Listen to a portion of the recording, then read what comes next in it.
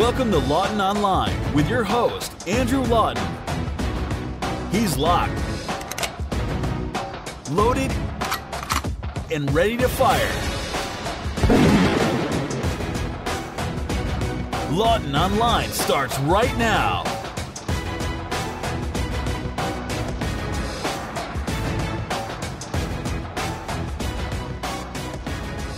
Good afternoon and welcome to you, or good evening, or good morning. I don't know when you're listening. That's the benefit of a podcast, right? I know, by the way, I've used that joke before. But, well, you know, it's my show. I can do what I want. I kid. It is great to have you here on the program. My name is Andrew Lawton, and you're tuned in to Lawton Online here on TheRebel.media.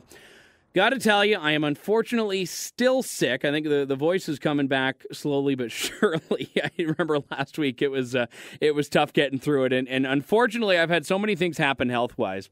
When I get a cold, my immune system just hates me. I mean, it's because I apparently have treated it so poorly in the past. When I get a cold, first off, it happens all the time throughout the year, and secondly, it stays with me for like days and days and days and days. So we're into like week 2 of it now, but the good news is that I can, stop and go, and, take a break between segments to go and run some water, or, drink some, bourbon or whatever the case may be. That's good for a cold, isn't it? In any case, lots of great stuff coming up on the show today. Talking later on about a really, really interesting story out of the U.S. where Target has decided to move away from sex-based signage. And we'll be talking about that and lots of other stuff coming up in the show over the next few moments here. And also going to be talking, speaking about sex, about a party that I'm actually going to lead off with right now. Taking place this weekend. Timing with the Pan Am Games, which is obviously the version of the Pan Am Games for those who are disabled, in Toronto. Now, it's not officially hosted by anyone connected to the Pan Am Games, but the organizers are hoping that people who are involved in the Pan Am Games may come to the party, and it is a sex party. Now, it's been heralded by some media outlets as being a disabled orgy. The organizers themselves have not used the orgy moniker, although I interviewed one of them earlier this week on my radio show, and he said that, technically anything could happen. So there could be an orgy there, but the event is merely a sex-positive, clothing-optional, lingerie-encouraged event taking place at a theater in Toronto. Basically, it's an event for disabled people to show up, take off their clothes, and if they'd like to copulate, they may absolutely do so. I don't particularly care. I mean, I'm a bit of a libertarian in this respect. If a bunch of people want to have sex in a theater, that is absolutely their right to do, disabled or not. My issue comes in here.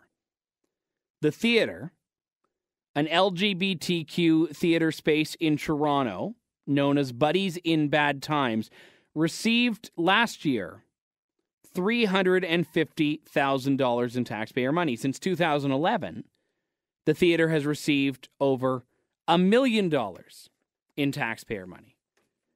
Now, this is a theater that is playing host to it. It's actually organized by a sex club in Toronto called the Oasis Aqua Lounge, with the help of 2 disability awareness advocates, Andrew Morrison-Gurza and Stella Parakarova, both of whom are in a wheelchair and apparently quite eager to encourage people who are also in wheelchairs to have sex in Toronto. And you know what? If it's going to happen in any city, Toronto or Vancouver seem like the ones that this would go on in. But regardless, this is going on. And I have to question not the motivation of why disabled people want to have sex. I would assume that despite any stigma that they see existing in society, absolutely, people are people. People are sexual beings. That's fine. Their business, not mine. I have to question why this is something that at all should be near a space that has received public money. You can split hairs over whether or not it's an orgy. This is $1 million going towards an arts venue that is profiting off of people having sex, people paying to have sex. I got to share something with you. Don't worry, it's not dirty. It is personal, though.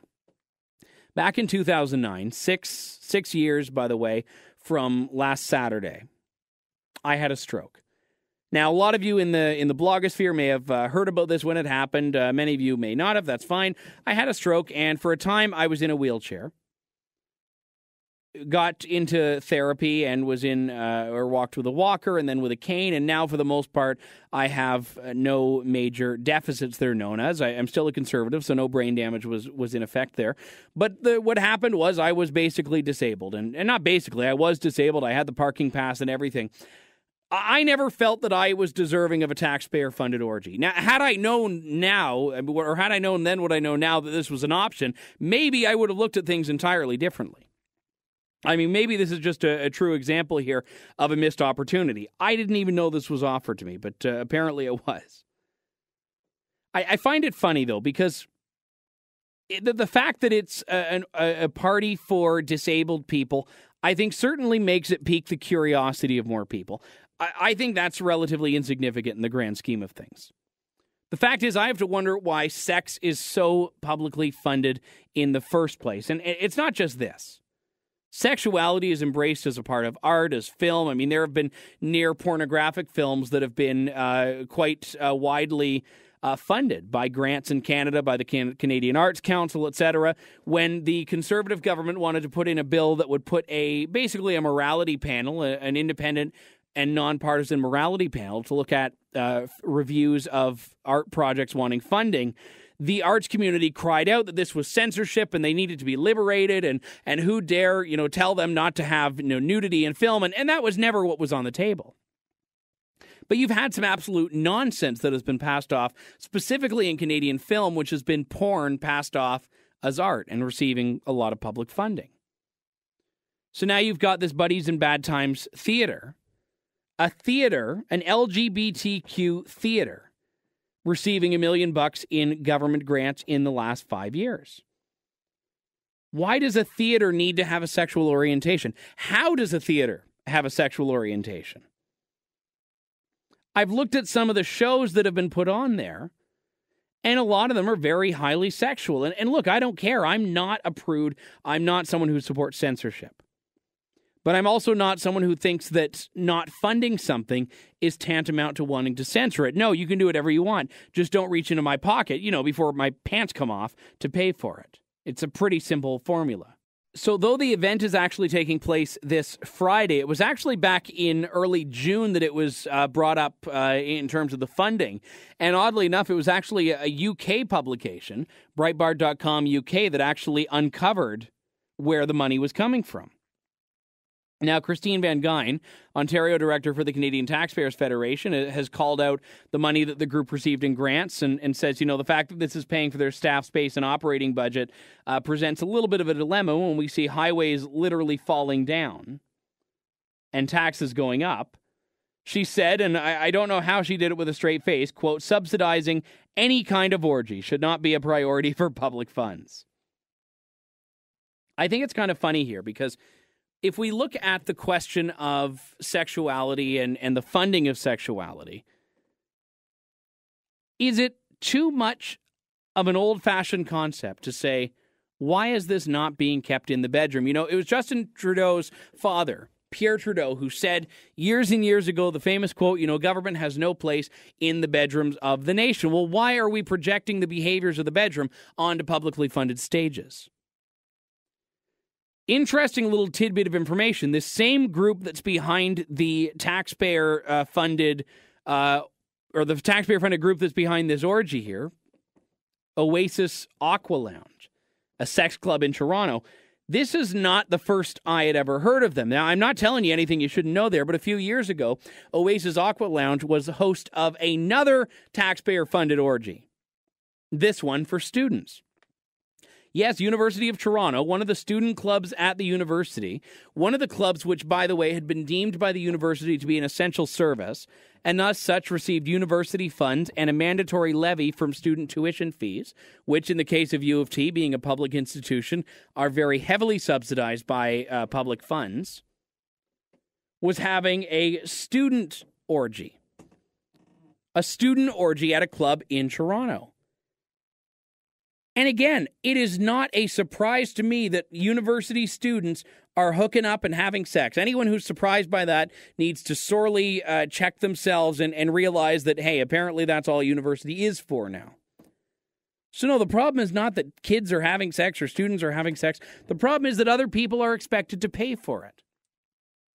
And it's funny, Mark Stein made a comment a couple of years ago when the Sandra Fluke controversy had erupted, and she was talking about, the need for, obviously, everyone to pay for her birth control and whatnot, and there was another student, a male student, at another school that said, the university should also pay for birth control for men, etc., and Mark Stein had said, and I can't remember the exact quote, but the sentiment is true. It's an accurate paraphrase. He basically said, in terms of his dating advice to the women listening, he said, ladies, never sleep with a man that's not prepared to pay for his own condoms.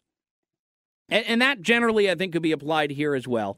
Ladies and gentlemen, never engage in sexual relations with someone who literally needs a subsidized stage on which to have the sexual relations. It seems like then we're looking at a huge area. Well, maybe not huge. I don't want to make any of the guys feel insecure. But it's certainly an area where, of all the places we could make an argument the government is involved in and doesn't need to be, this is probably near the top of the list. The event is called Deliciously Disabled, a sex-positive party. Well, I'm pretty sure every party, if you give enough alcohol to the people there, is going to be a sex-positive party. So I don't get why this is even an issue. The organizers have been trying to make this out to be an example of people being disgusted by the fact that people with disabilities have sex. And the funny thing is, when I look at a lot of the criticism about the event, no one actually cares. A number of people I've seen online have said, good for them, but I don't want to be paying for it. And that's my position as well. I don't care what people want to do behind closed doors. I don't even care what people want to do on a stage. You know what? If that's your thing, that's your thing. Apparently, voyeurism is something that people actually find desirable. That's fine. Don't let me pay for it. And, it's funny, the not in my backyard talking point, NIMBYism, as they say, has grossly evolved to not in my back pocket now. And that's basically it. I mean, my general rule with anything is do what you want, don't make me pay for it, and don't infringe on my rights at all. And no, my rights are not being infringed upon here at all, but I reject this idea that having an orgy for disabled people is in any way a human right. But this is what organizers are saying. They're saying it's a human rights issue. Stella Palagorova, the disability awareness consultant who's one of the co-organizers of this, says, quote, access to sexuality is such a major barrier for people with disabilities. I don't think there's any other group in society that, depending on the level of their physical limitation, can't even pleasure themselves sexually.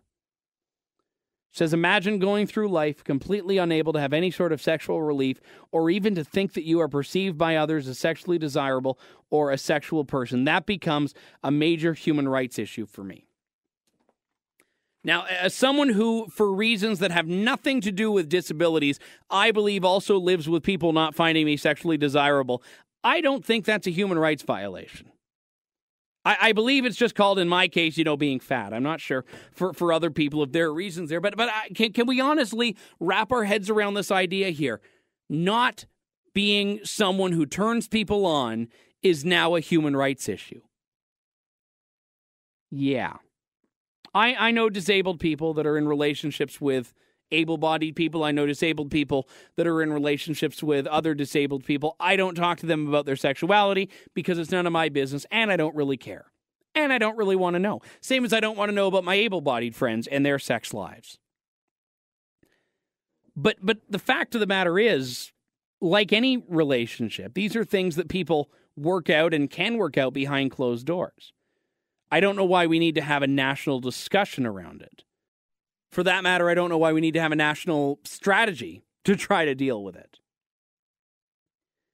Of all the priorities for the provincial government, of all the priorities for the federal government, is this really at the top of the list? No, I think Christine Van Guy nailed it. With highways crumbling and taxes going up, taxpayer-funded orgies of any kind, able-bodied, non-able-bodied, not really a big issue.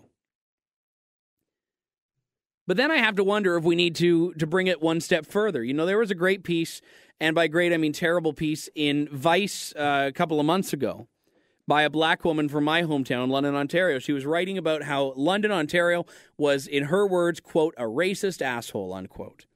And she was talking about how she encountered so many racist people and talking about how she encountered so many people that she thought didn't like her because she was black. And even though London's a pretty progressive town and it's a college town and we have people from all over the world here, she had written about all of the instances she endured, which were basically men making comments about how they only wanted to sleep with her because they'd never slept with a black girl before. And she wrote a piece on Huffington Post months prior in which she touched on a lot of the same themes. And what I found funny about this was that she was complaining about why people wanted to have sex with her. It's like, no, I want them to do it because they find me attractive, not because they find me attractive because of my race. Well, I don't think you get to be picky. I don't think you get to be choosy. And it's the same thing with this disabled party. And I mentioned when I interviewed one of the organizers on my radio show, I said, look, are you concerned that this could be something that for some people is not about just embracing people of different body types, but is about this fetishistic desire to just be turned on by someone who's got a disability? And he said he's aware of it, but, ultimately they're all they're going to do is monitor for consent and make sure that everything is kosher in that respect. Because ultimately, if your problem is that people aren't wanting to have sex with you and then someone's wanting to have sex with you, well, I guess there you go. You got what you wanted out of it. Now, I realize this is an awkward conversation for a lot of people, and I'm not sorry because I'm not squeamish about it. I'm not prudish about it. But it's a very simple line that I have to wonder if maybe we talk about sex too much in society.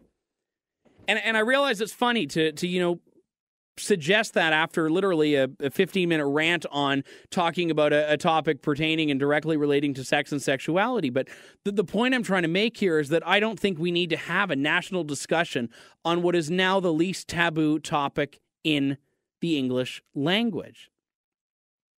Rife with innuendos and euphemisms, filled with examples of people literally wanting to talk about this. I mean, every pop star in the world is talking about their sex life and who they're sleeping with and this and that and giving their thoughts. And you can look, I'm sure, on any magazine cover when you're waiting in line at the grocery store checkout counter and you're seeing stuff there about, great sex tips for this and that. And that's fine. That's absolutely fine. It's a part of human nature. But why is this now so ingrained in something that has to be funded? This is where it's the ultimate irony here, because the whole point of that everyone that talks about this sort of free-thinking, free-flowing sexual liberation, what the point they miss is that they're saying this is natural, it's human, it's normal, we can't be afraid of it, we need to embrace it and open our arms and presumably our legs. But if it is that, if it is so natural and so omnipresent, if you will, why does it need to be bolstered? Why does it need to be subsidized? Why does it need to be embraced? Why can't it just be? Why do you need to celebrate something that already is so natural and so there? And look, for the people on Friday that are going to get together in Toronto at the Buddies and Bad Times Theatre and have a romp on stage or behind stage, whatever the case may be, I don't know the layout, good on you. I hope you have fun.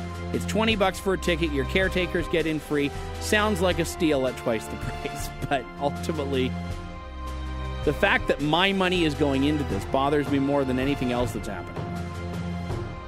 We got to take a break here. When we come back, more Lawton Online on TheRebel.media. I'm Andrew Lawton. Stay tuned.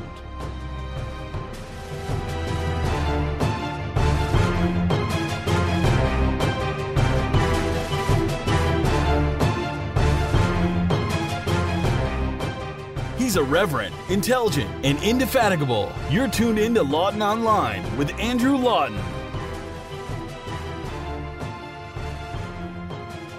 And we're back here on Lawton Online on TheRebel.media. So this segment, it's kind of an interesting one because I want to talk about two stories that are unrelated to each other, but I believe anyway have a very, very common thread between them. And it ultimately comes down to two questions, actually. Number one, what criteria must your employer meet before they're going to fire you as an employee, if any? And number two, what happens if you're selling something that you don't want to buy? And in two contexts here, the same point, I think, is made.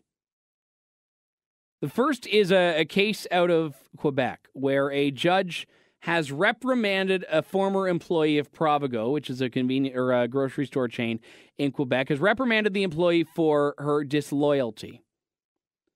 What happened was in 2013, a woman by the name of Nancy Beaulieu was terminated by the owner of the Provigo store in which she worked in the town of Saint-Michel-des-Saints after she told a customer that an item that he was buying could be purchased for more cheaply at a Walmart nearby. Now, one of the big differences between Provigo and Walmart is that Walmart is known for its employees not being unionized, and as such, it's able to offer services and goods at a much cheaper price than normally. In the grocery store, Provigo had unionized employees. And obviously, when labor is more expensive, you have to charge more for things. So the employee was, after working there for 18 years, telling a customer that she didn't know actually had a connection to the owner of the store. It wasn't a trap. It was an unsolicited offer, offer of assistance, I should add, that something was cheaper at Walmart.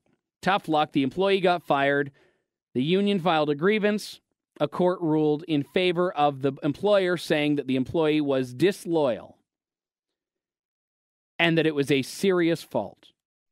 So I'll get back to that story in a second. The other one that I wanted to tie into this, and as I said, I mean, it couldn't be further from the root in terms of what happened, but if you'll bear with me here, you'll understand how it connects, is the story of a United Church of Canada minister by the name of Greta Vosper, who may be at risk of being defrocked and essentially fired by the United Church because she is an atheist.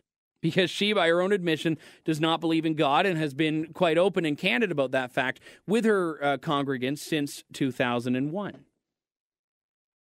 So now, the second is a problem that is rooted in the culture of the United Church of Canada. Liberal, very anti-Israel, very pro-climate change, very tolerant and progressive, so much so open-minded that the brains have fallen out in a lot of ways.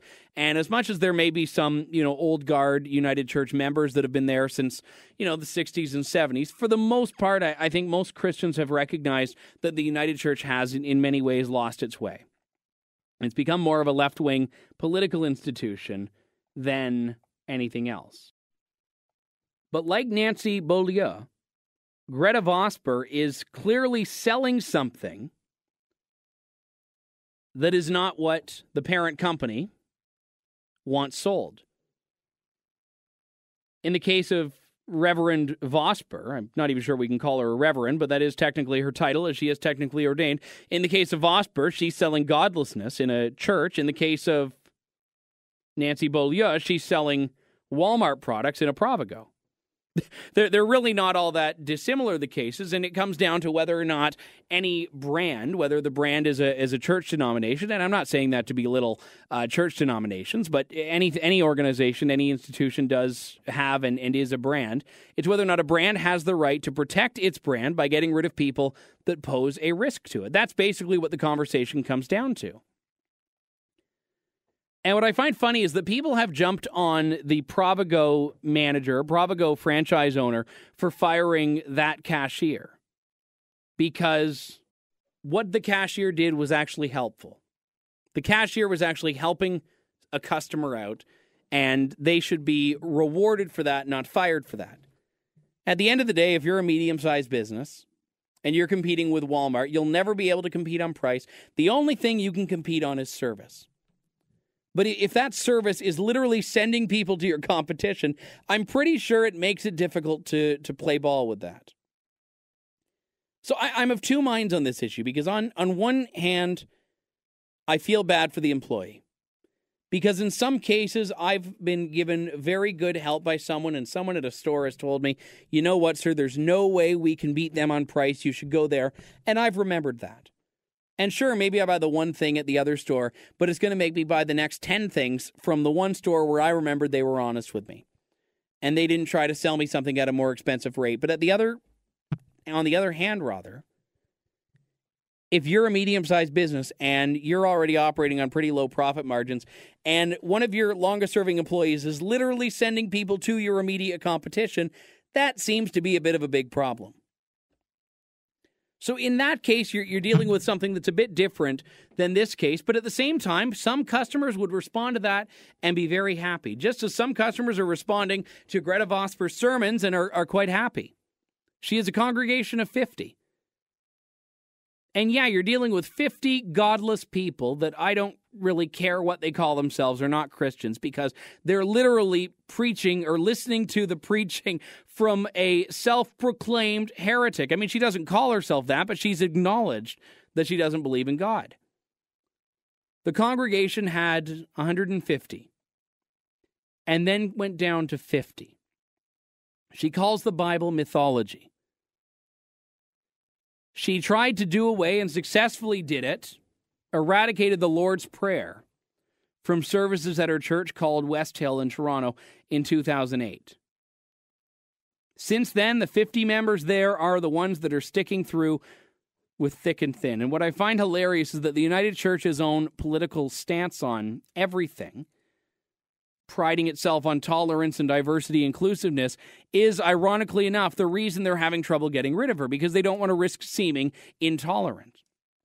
And yes, people have even said it would be violating her right to be free from discrimination if they got rid of her, and discriminating against her, a minister in a Christian denomination, by the way, based on her religious beliefs. Yeah, this is the type of stuff that is really stranger than fiction in a lot of ways, folks. You know, I was talking a few moments ago on the podcast about the deliciously disabled orgy party. And, you know, I was talking about the fact that apparently you now have a human right to be sexually desired by other people. Well, now you also have a human right to be an atheist in a Christian church and not be discriminated against. You know, we're just adding, you know, by leaps and bounds the number of human rights that apparently exist from which people need protection of discrimination, folks.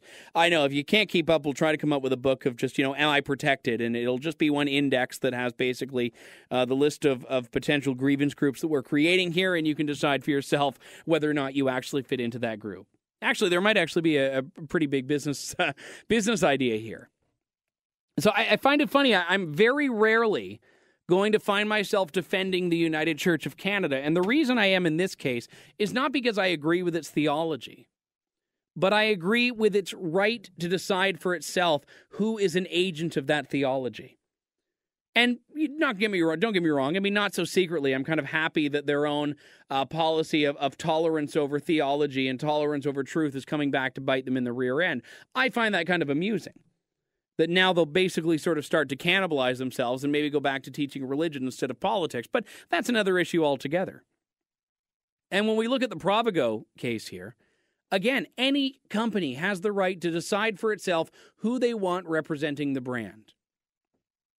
And it's funny because people have said, well, you know, what does it matter what you believe in your own time, what you believe in your own life, and what you do in your own personal time and all that sort of stuff. And we've seen this in other areas as well. I can't remember if I was talking about it on the podcast or not, but going back a few months, there was that case where a Hydro One employee in Ontario was fired for, you know, yelling F her right in the pussy to a reporter on TV. And people have said, well, you know, why should he have been fired? You know, that was his own personal life. And, well, because he brought disrepute onto his company. You know, if you're a Coke executive and you're photographed drinking Pepsi at a restaurant, that's probably going to go back and reflect poorly on you. You know, you can't work for Coke and then drink Pepsi in your spare time and expect that no one's going to care about it. Same as if a priest was going to a mosque in his spare time.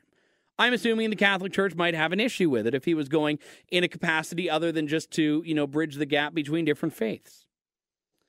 If a rabbi was eating a Baconator at Wendy's, I'm pretty sure that people would have a couple of issues to bring up about it. So it's not at all discriminatory, not in a million years, to say that an atheist shouldn't have the right to preach in a Christian denomination, or at least one that posits itself as that. Nor should it be bad to say that a Provigo employee should not be sending customers to Walmart. This is not controversial, it's not discriminating, it's not overbearing, it's not draconian. It is simply a matter of common sense. He who pays the piper calls the tune. You ever heard that expression? If you're the one paying the bills, you have a sense of ownership, or at least license over how someone is behaving. If I'm paying you to be the best ambassador for Provigo you can, if I'm paying you to represent Provigo and sell Provigo products and sell people them and give them a smile when they're doing it, then darn it, I expect you to be doing that. I don't expect you to be sending people to Walmart. Now, if you want to say that you were giving the best customer service you can, then great, but I don't think that was the case. I think some people just get basically checked out after a certain number of years working for the same company, and that seems to be what happened in the case of Nancy Beaulieu. Certainly it was what happened in the case of Reverend Vosper. Checked out a decade ago from actually believing in God and found out, hey, she can make more money as an atheist by, writing a book deal and doing the media circuit than anything else. And here we are today, still talking about her. And it's funny because I've known about her for years and years now, and I didn't know that anyone else really cared. It was one of those things where I may have mentioned it as an aside on the show a couple of times, on my radio show and in interviews and whatnot, but it was such an under-the-radar issue. So I was actually quite amused when I learned it actually was coming up to a vote. It was actually going to be something that the United Church Conference was going to deal with. Because they're reviewing her right now. They don't have a process to do it. I should probably explain this. The ruling in May laid out the review process that could lead to her defrocking. She's going to be appealing it before an ecclesiastical court this fall. But there's no mechanism to get rid of her, despite the fact that she needed to, in order to get that job, declare an oath that she believed in God and the Trinity. If she believed it at the time, ostensibly, there was nothing dishonest about taking that oath. So that's like saying you need to pass a credit check to get hired at a company, but if declare bankruptcy after you get hired, then I guess you're fair game because it was honest when you did the check, it was honest for her when she made the oath, that's all that matters. Yeah, it'll be really interesting to see what happens with this one. I'm going to be following it, not because I care about what happens in the United Church of Canada, but I'm following it because I'm just very interested in seeing what happens when people make their bed and then have to sleep in it. So that'll be interesting for her. I mean, she can't really complain that much about what happens because it's not like she's even been, being a faithful steward and phoning it in. It's not even like she's been saying, oh, what, I'll do what I'm expected to do anyway. No, she's been talking about atheism and humanism. She's not even talking about Christianity as though she still believed. So she's quite public and proud of her so-called deconversion, which is the nifty name applied to apostasy now. So we'll certainly see what happens with that case, the case of Greta Vosper at West Hill Church. Hey, if you're in Toronto and you want to swing by on a Sunday, I am very curious what you encounter. Send me an email. Andrew@andrewlawton.ca. Really, if you can stomach, whatever she's going to be shoving down your throat for an hour on a Sunday morning, I would love to hear about that. We got to take a quick break here. When we come back, more Lawton Online on TheRebel.media. Stay tuned.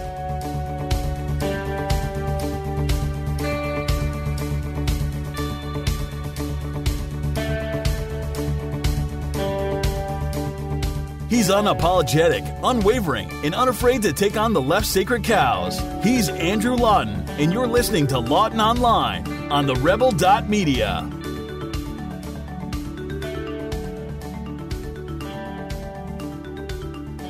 Welcome back to Lawton Online here on TheRebel.media. So, I gotta be perfectly honest with you right now. I'm probably dressed about as gender neutrally as I could be right now.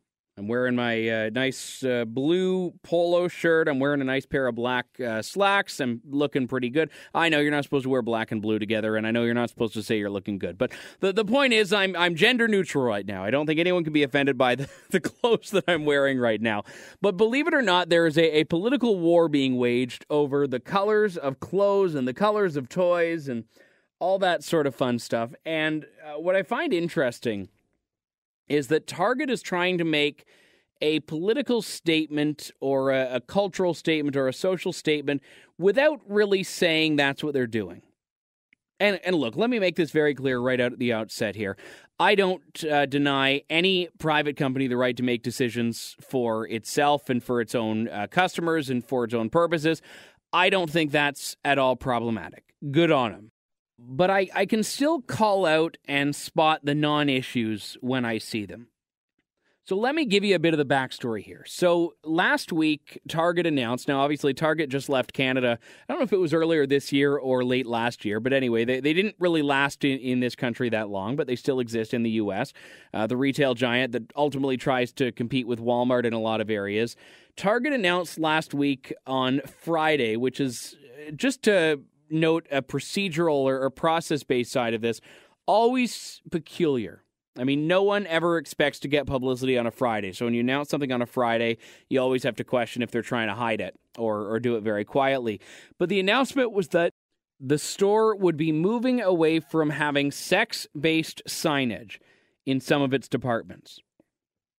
Now, this means that when you are going out, you can perhaps look at, okay, I want to go to electronics, I want to go to housewares, okay, I'm looking for outdoors, I'm looking for home and garden, I'm looking for this and that and such and what and all that sort of fun stuff. Well, you can also look for, boys' clothes, girls' clothes, men's clothes, women's clothes, boys' toys, girls' toys. That's what they're getting rid of. Not for clothes, but for toys and for bedding. So I didn't realize that bedding was really separated down sex lines, but apparently it is. But if you're going and buying toys now, you're not going to anymore have to deal with or navigate the boys and girls section. You're not going to have to deal with boys sheets, girls sheets. It's all going to be in just one big, giant area. Now, I don't know if they're still going to be separated based on our preconceived heteronormative lines of what we think a boy's toy is. Maybe you're going to have Barbies next to G.I. Joes now instead of, Barbies next to, Webkins next to this, next to that. I don't know. They haven't really unveiled what their official plan is yet.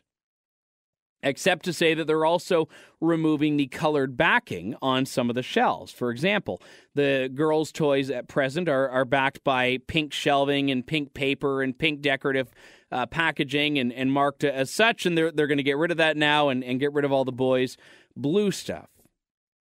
Now, I don't know when they're going to make the leap and start doing this with their clothing sections as well and their apparel sections as well, but it hasn't happened at this point yet. They're just going after toys.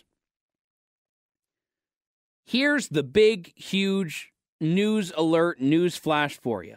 I don't care. I don't care that Target is doing this. I don't care that Target is saying this is something they're doing because of parents that are expressing their concern. I don't believe it, but I also don't care that much. Because parents have always known this. Parents have always known that not every boy's toy is going to be suitable for every young boy. Not every girl's toy is going to be suitable for every young girl. I think parents have, sensible parents anyway, known for quite some time that some kids are different. Some kids go against the grain. And that's not always a bad thing. That's not always a terrible thing. That's not always a controversial thing. But the problem is now society is so obsessed with gender. Now, you'll note that I was talking about sex-based lines before, sex-based signage. That's certainly the accurate description of what's happening, but Target has called this gender-based signage, gender-based initiatives. Well, the fact is it has nothing to do with gender. Kids are kids. Kids will play with lots of toys. When I was younger, my parents gave me lots of great toys, lots of expensive toys, cool toys, fun toys, trendy toys. And some days, all I wanted to do was just bang around with the lids of pots and bang pans and ladles and spoons and forks against each other. I had a really nice, I grew up playing piano, but before I knew how to play piano, I was given this really neat toy trumpet of sorts, and some days I just wanted to bang spoons together because I thought that was a better musical instrument. Kids are not concerned with what toys they're supposed to play with. Kids are not concerned with what toy it's expected they're going to play with. They're going to pick up what they want to play with anyway. And in the case of most boys, who, let's face it, do have different interests for the most part than girls, they're going to be drawn towards things like trucks and things like cars and things like guns and things like manly or boyish activities. That doesn't mean it's right or wrong. It's just a fact of life. This is how kids view these things. And I don't necessarily think that it's all just a part of human nature. I think in some cases it's a matter of whatever's put in front of them. If parents are raising kids with Barbies in front of them and they're all boys, well, maybe they're going to be more prone to want to play with Barbies. But I think there is also something to be said about a natural gravitational pull towards certain types of things. Either way, I don't think that what you play with as a kid matters that much. I don't think that you playing with Barbies if you're a boy when you're younger is going to turn you gay. I don't think it's going to turn you into a woman. I don't think it's going to turn you into Caitlyn Jenner. I think it means that you're a young boy that likes to play with Barbies. And you know what? Up until the point where you're getting bullied because of it at school, I don't think there are any problems with it. Now, the reason I say that is not because I think that it's your fault if you're getting bullied because you're playing with toys that are not indicative of what those in your sex typically play with, but I also think that parents have an obligation to inform their children how they can best prevent themselves from becoming a victim. So this is all part and parcel of a very big problem here that Target is trying to sweep into progressiveness and an embrace by the progressives in dealing with, when in actuality it's nothing more than a token gesture. A gesture for Target to say, look, we care about all the transgender children out there. No, all you're doing is taking down a couple of signs over your products. And, I'm convinced that it's not going to make a big deal at all. I haven't been to Target in a while, but I was looking up some pictures just in general for this story of Target and of the toy sections there. And yeah, you can see where Target has put up, pink cardboard and pink displays and all that sort of stuff for the girls and all the blue stuff for the guys. But the funny thing is the actual packaging of the toys themselves and the color of the toys themselves is in a lot of cases pink for the girls and blue for the boys. And unless the toy manufacturers get on board with this, Target's change, Target's policy shift is not really going to make a huge world of difference on this. Because the fact is, toy manufacturers are still knowing their audience, are still knowing their market, are still promoting their products to boys and girls, depending on what the toy is. But now we're seeing this huge drive, this huge push, and I say huge not because it's actually led by a large volume of people, but it's led by a small group of people that have a very loud volume, if you will, pardon the pun. And that's one of gender-neutral everything. Gender-neutral clothes, gender-neutral toys, etc. I was reading a piece on CNN.com about Target's decision here, and it quotes a woman named Melissa Atkins-Wardy, who runs the blog Pigtail Pals and Ballcap Buddies, which promotes gender-neutral toys, apparels, and other products. And she says, this change will shift the way kids see themselves as consumers and shift the way adults see the role of gender in childhood. I don't think it does anything like that. I think all it does is make it a heck of a lot more confusing every time you're buying a present for your neighbor or buying a present for one of your kids' birthday party classmate events in school. Because now all of a sudden as a parent you have, the worst for dads, you have double the square footage to cover in the stores. It's kind of interesting because I know going back to as long as I can remember that I was supposed to not like the color pink as a boy. I don't know why. I don't know where along the lines, where in history, pink became a color for girls and blue became a color for boys.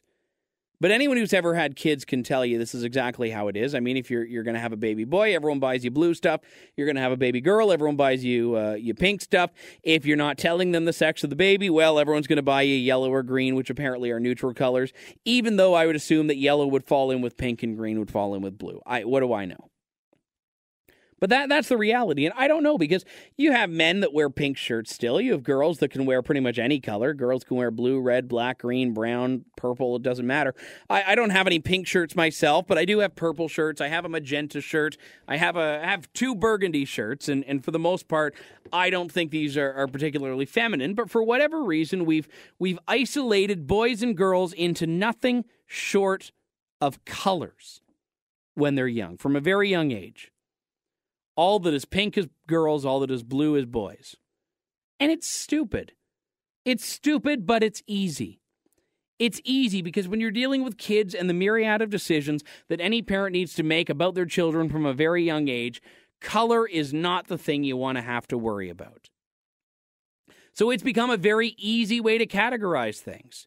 It's a boy, big bright blue. It's a girl, big bright pink.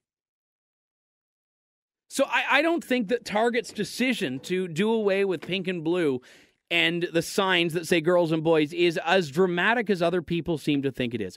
I don't think it's a huge example of political correctness run amok as some are fearing. I think political correctness has influenced it. I certainly think there's been an impact of that culture there. But I think the bigger problem is all of the people who care about it.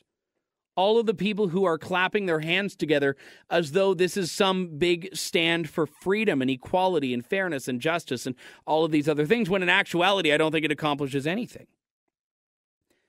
Because if Target does this on Monday, if Target were to have this in effect on Monday, the impact will be non-existent.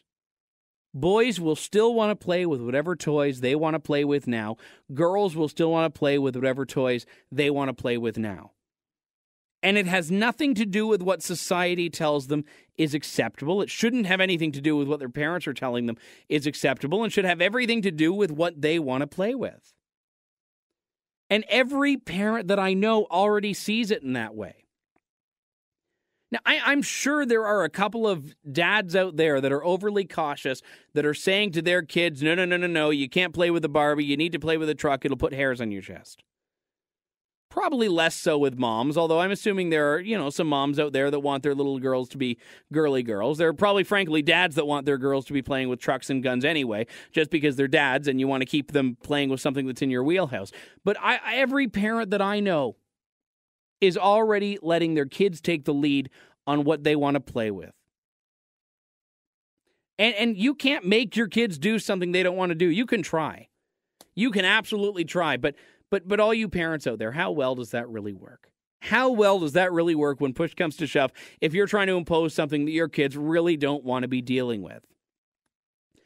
I've got a far bigger issue when we see what happens with this gender independence movement a couple of years after, when we're looking at what's happening in schools, when we're looking at what's happening in clothing, when we're looking at what's happening in proms, for example.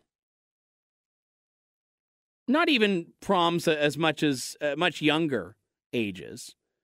In some examples in the U.S. we've heard where teachers have actually been telling kids, hey, you should dress as the opposite sex for the day as a school assignment. I haven't heard of it happening in Canada just yet, but, well, give it time.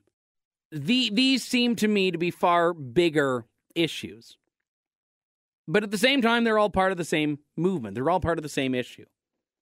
So you have to look at one without the other. So Target is absolutely within its rights to do this. Target is not doing anything that I feel is unlawful.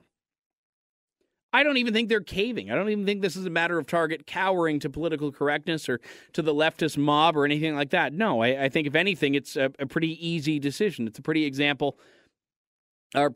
solid example for them of slacktivism. It's a low-risk, low-cost change that requires nothing other than pulling down signs, and they get to reap the benefits of being embraced by the left.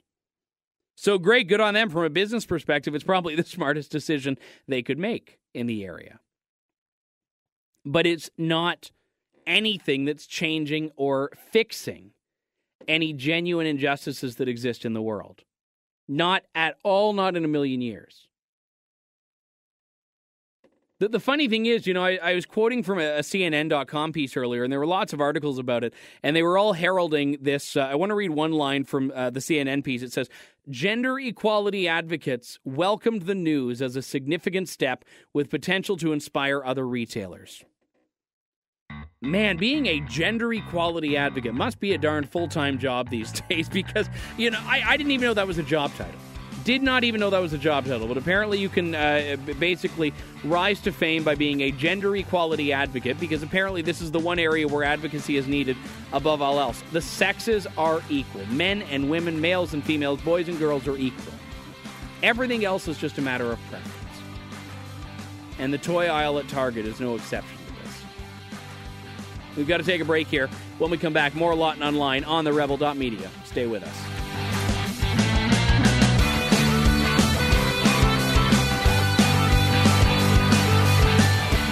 Email your thoughts to Andrew at andrewlawton.ca or tweet Andrew using @AndrewLawton. Welcome back to Lawton Online here on TheRebel.media. So, wanted to talk about prostitution for a couple of moments here. Yeah, I'm pretty sure Bill Clinton just came alert to attention right now, and well, in more ways than one, actually. But no, not talking about Bill Clinton, talking about the actual legality of prostitution. Because I'm sure a lot of you remember in Canada when the Supreme Court ruled in the Bedford case, prostitution was rendered essentially legal. I mean, it wasn't as clear-cut as that, but the Supreme Court basically said that the government has no business denying women the right to access the safe work environments that every other workplace has if they decide they want to enter the sex trade. So the government responded by putting its own spin on what's known as the Nordic model. Now, in simple terms, the Nordic model is a ban on the purchase of sex, but a legalization of the sale of sex. In other words, prostitution is legal for the women, or men, theoretically. Legal for the prostitutes, illegal for the Johns. Now, let's just take a moment to ignore the hypocrisy of that. We'll talk about that in a few moments. But the reality is this is a decision that united in a lot of very strange ways the Christian right and half of the feminist movement. Specifically the radical feminists, but the radical feminists and the Christian right and most conservatives in Canada all sort of came under one banner for this legislation, which I found quite interesting. And even though I didn't really agree with the legislation, I found it interesting that it reminded us of how much the old saying goes, politics makes for strange bedfellows. Well, now Amnesty International has come out this week, and not because of Canada, but certainly responding to a lot of growing concern about the issue in the world, passed a policy on Tuesday endorsing the decriminalization of the sex trade. This was at a decision-making forum in Dublin. Amnesty, obviously being the human rights watchdog, to which I generally pay no attention, approved the resolution that recommends and lobbies for, quote, full decriminalization of all aspects of consensual sex work. Now, they've thrown in the word consensual as a way to deflect from the human trafficking discussion, which if you look at most countries in the world that have prostitution issues, it's actually coming through human trafficking, not through people like that main character in The Secret Diaries of a call girl who actually want to do this and can make a good living out of it. No, you're dealing with drug-addled women or children that are imported from other countries, people that are the victims of human trafficking and sex tourism in countries like Thailand and Bangladesh and other countries that are nowhere near where Canada and the UK and the United States are. That's not to say that developed countries don't have issues with human trafficking, but there is a level of prostitution that can exist in the West that is not forced or human trafficking and is consensual and is, for whatever reason, to some women, an industry in a way that doesn't exist in most of the countries with the human rights abuses that would normally trip Amnesty International's radar in the first place. Now, that being said, Amnesty International does not have lawmaking authority. They can lobby, they can endorse, they can do all that stuff. It doesn't mean they can actually pass laws. But we've seen the political clout that Amnesty has. Look at how vitriolically they attacked people like Prime Minister Harper for having someone like Omar Khadr, convicted terrorist, locked up behind bars. Amnesty International, not a fan of common sense in a lot of cases. So I'm not worried about Amnesty International at all, because in this case, I happen to agree with the policy resolution that they passed, albeit not for the same reasons as they passed it. You see, Amnesty International, which draws all of its support, both moral and fundraising support, from the left, has alienated the left. They've alienated people like the Coalition Against Trafficking in Women. They've alienated many women's rights groups. They've alienated many of the groups that they frequently used to get the most support from, because they've now decided to come out in support of an industry that most of these left-wing groups are now saying is not an industry. And even though Canada, for all the work and effort they put into their laws, or I should say our laws, is unlikely to cave to the new change from Amnesty, I wanted to take a couple of moments to shine the light on why it is so ridiculous that we have the laws on prostitution that we now do. There was a documentary I saw, or I suppose a mini documentary earlier this week that Vice had produced. Now, Vice obviously being the publication that once used to be good when Gavin McInnes founded it and now is basically a hipster leftist rag in many cases, trying to be edgy, but in actuality just being plain gross and not particularly insightful. But Vice Canada produced a documentary by an alleged singer. I had never heard of her before, named Howl, I believe. And she was doing this 30-minute documentary on prostitution, and she's a former strip club worker, and she was trying to attack the Conservative Party of Canada for its policies on prostitution and its new laws. And that was basically the aim of the documentary. And I felt that for a point that she could have made a lot more eloquently, she really failed in it. I think she could have done a lot better because I was on her side, and I still didn't particularly enjoy what she actually did with it. But I was watching this, and they interviewed sex workers and former sex workers, and they're talking about the fact that the government's laws have forced prostitution underground because they've made it so that Johns are afraid of being prosecuted. And they're saying what they've actually done is they've actually tried to eradicate prostitution. And I found it interesting that anyone was surprised by that. I found it interesting that anyone was surprised that the goal of Bill C-36 wasn't to get rid of prostitution. Well, yeah, if you're making it illegal to buy something, of course you're trying to get rid of it. Why else would you do it? That's why you're having the laws in the first place. That's why we had the panels and the round tables and all of the different areas that were explored before the laws were actually passed. And by the way, with the support of a lot of women's rights groups who, for the first time, are actually going to be supporting the Conservatives in this election. But I find it interesting that people are surprised by this. Now, it's kind of interesting to see the split of the left on the prostitution issue. To see how the left cannibalizes itself on this matter. Feminists, even themselves, feminists, a subset of the ideological left, will be split on this issue. You have on one hand the free thought, free loving, open-minded feminists who feel sex is a matter of liberation, and then you have the Andrea Dworkin feminists who believe, sexual intercourse is always rape. I mean, not necessarily as dramatic as that, but the radical feminists that believe that sex is a way that men subjugate women and men oppress women. Now, I'm reveling in the extremes there, but that's basically the two sides of feminism. One, the body is yours and you are empowered by having sex. B, the other, I realized I went from one to B there, but bear with me. Two, or B if you will, that your body is a tool that is sexualized by men. And these are the people that believe prostitution should be outlawed. I believe that forced prostitution should be against the law. I believe the government should go after people who are human traffickers and pimps and those who purchase sex from those who are trafficked knowingly, with the full force of the law.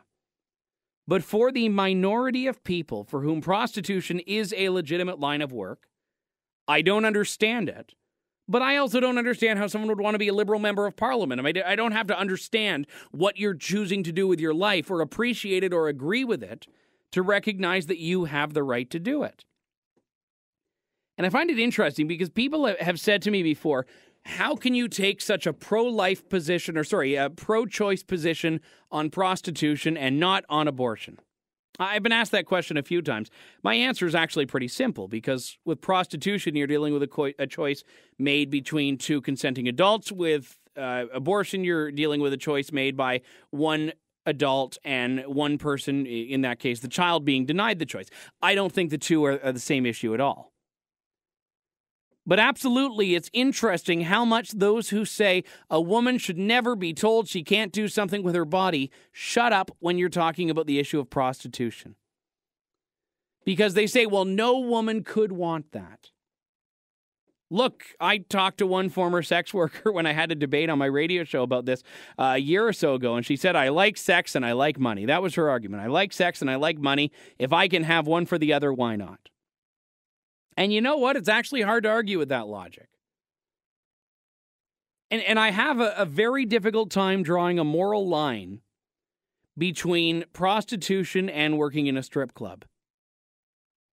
They're both sexualizing yourself for money, selling your body for money. The difference is basically what happens to your body. The difference is how close one gets to your body, but you're still capitalizing off the fact that you have a commodity, your body, your attractiveness, your sexuality, that someone else wants to pay for. And it's not even about selling your body. It's really more about renting it out, but I guess that's just a matter of splitting hairs. Or not, depending on what you like. I don't know. I'm not here to judge. So I have to wonder what is going to happen, because I don't buy that the Supreme Court is going to find the new prostitution laws, the so-called Nordic model laws in Canada, to be any more acceptable than the old laws, which put most of the burden on those who are selling it, or at least advertising it. I don't think that these are going to be found to be constitutional anyway. And this will be really interesting. I mean, even though Stephen Harper has had the ability to stack the court in his favor, I would not acknowledge that he's done a good job in doing that. The court has not been good to him. The Supreme Court has repeatedly gone after decisions that he's made on a number of issues. And I'm not sure prostitution will be one of these. Look, I guess my question on this matter is, where do we go? I mean, where is the line at which someone is no longer able to decide for themselves what they want to do with their own body? Where's the line? Where's the point?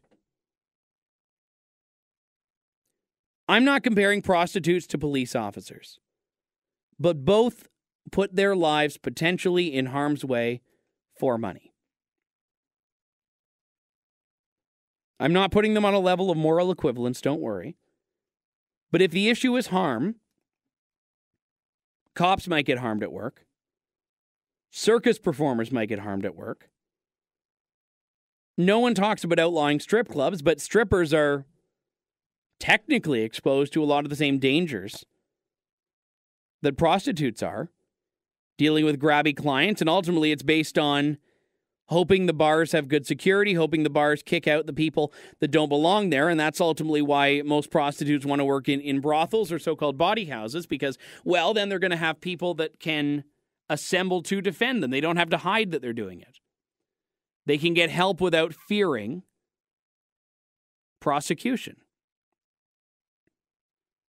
Now every John is going to be afraid of getting caught, so prostitutes are saying they're worried that they're losing business, and they are.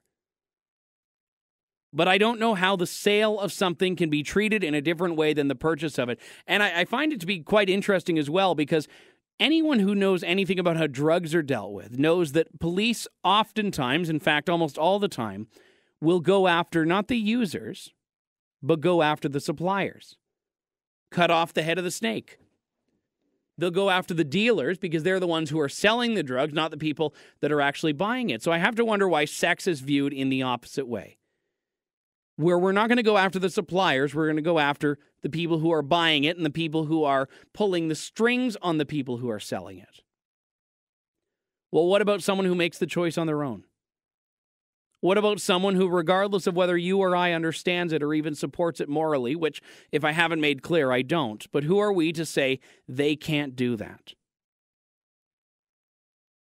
Is it constitutional or not? I don't know. But it certainly doesn't seem right that the government is taking away this choice from the few who might want to make it. We got to take a quick break here. More of Lawton Online in just a couple of moments here on The Rebel. Stay with us.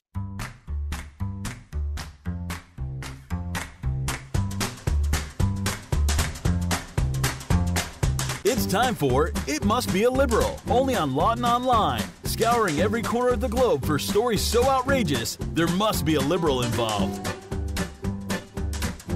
Yes, it's time for It Must Be a Liberal, scouring every corner of the globe, from Calgary to Cape Verde, from Cote d'Ivoire to, I don't know, Cancun, I guess.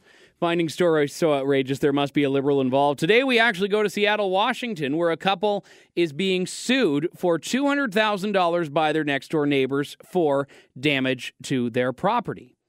The couple who is suing the neighbors is complaining that they've had damage of their vehicles, damage of their lawn, damage of their sidewalks in front of their house, damage of the actual structure of the house itself, and it's not been done by the neighbors, but rather by their 8-year-old daughter.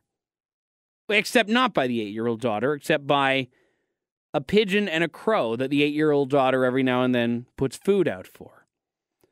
So they're actually suing for $200,000 of damage because a bird messed up their lawn and they want to blame the one who threw the bird seed out. Well, look, I mean, I'm all for not, making the street into a zoo, but I'm pretty sure that you can't blame your neighbors for what nature's doing.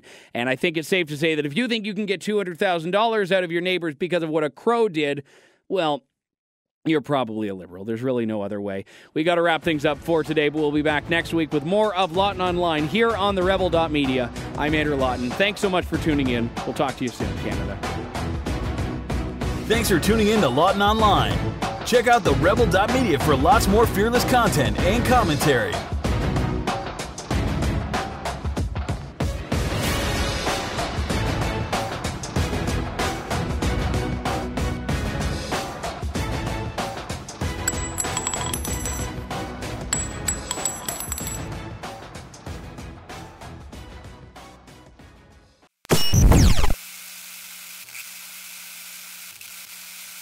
TheRebel.media.